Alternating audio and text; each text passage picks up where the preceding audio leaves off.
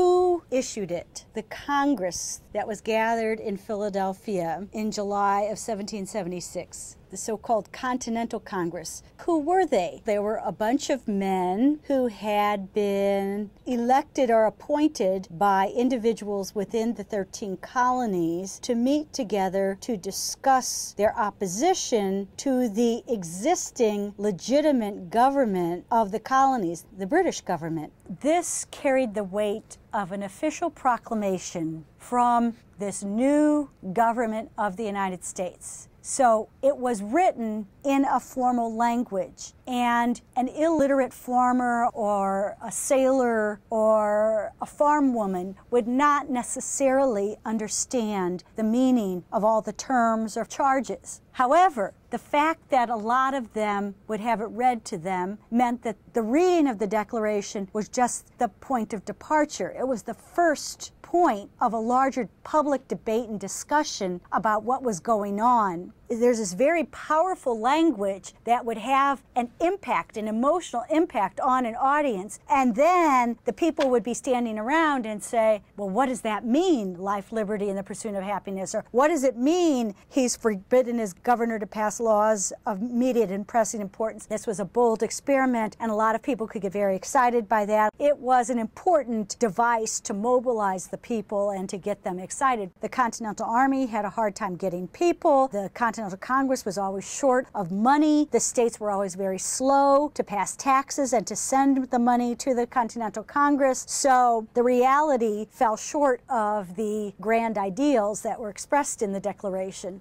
Events had been building up to the Declaration for over a decade. At the end of the French and Indian War in 1763, most people assumed that the North American British colonies were happy to be part of the British Empire. They were prospering under British rule. The people of the colonies considered themselves the loyal subjects of the Crown. But after the French and Indian War, Britain initiated a whole series of policies and laws that, from the colonist perspective, changed the relationship that had existed between Britain and the colonies. Prior to the Stamp Act crisis of 1765, when Britain wanted money from the colonists, they would go to the colonies individually. In each of the 13 colonies, there was a legislature that was elected by the people, and Britain would ask those legislators to pass taxes on the people of that particular colony that would then be submitted to England. After the French and Indian War, there was a change in British policy. The leaders in Britain, because they had gone into so much debt fighting the French and Indian War, and the people in Britain itself were already heavily taxed, were looking for new sources of revenue. So they started making policies which involved Parliament passing taxes that were imposed on the colonists.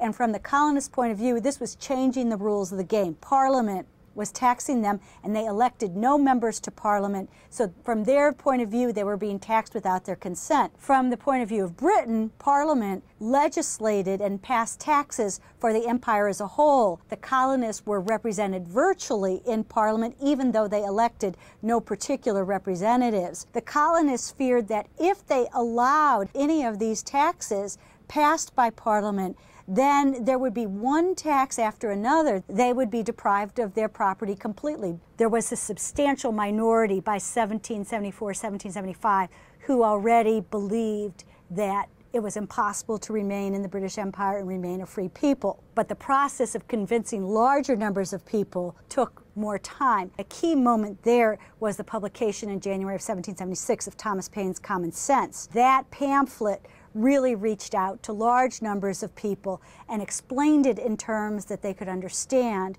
why independence was necessary. I think it needs to be understood in terms of the Order of July 1775. It's a document called a Declaration of the Causes and Necessities for Taking Up Arms. That was passed by the Continental Congress, and that set up the Continental Army. That explains why the colonists are upset, and I think it's very interesting to see what changed in their language. Jefferson wrote that as well. So I think it's really interesting to see why in 1775 they were willing to take up arms but not declare independence, and they were willing to do that a year later. In the 1775 document, they don't blame the king, they only blame Parliament and his ministers for these problems. And that's the big difference between 1775 and 1776. And there's another document written by Jefferson in 1774 called A Summary View of the Rights of British America. That was not an official document of the Continental Congress, but it was issued as a pamphlet. That represents the thinking of the most radical of the delegates in 1774 who were already anticipating independence and seeing why it was becoming increasingly untenable for the colonies to remain in the British Empire. The Continental Congress first met in 1774, then disassembled, then reassembled in the spring of 1775, but did not declare independence until July of 1776. In an era before public opinion polls,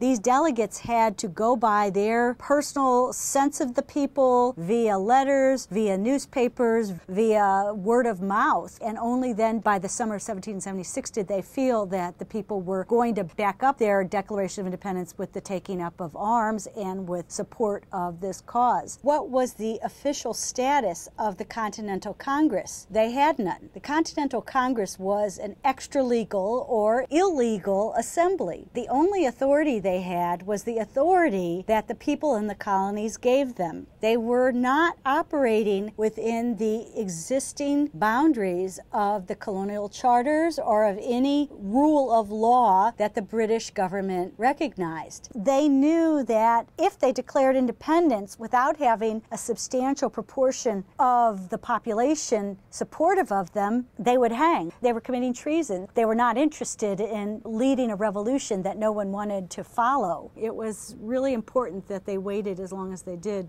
The stakes were very high. What people don't like to think about is that these delegates were becoming outlaws. They were operating outside the official rules that governed the legal system of Britain. They were establishing a separate nation. Looking back, we can put this patriotic halo around it, but from Britain's point of view, what the colonists were doing was disloyal, seditious, wrong, treasonable. I think because we won, Americans think it was right from the start, but it depends on your perspective. From the British point of view, it wasn't.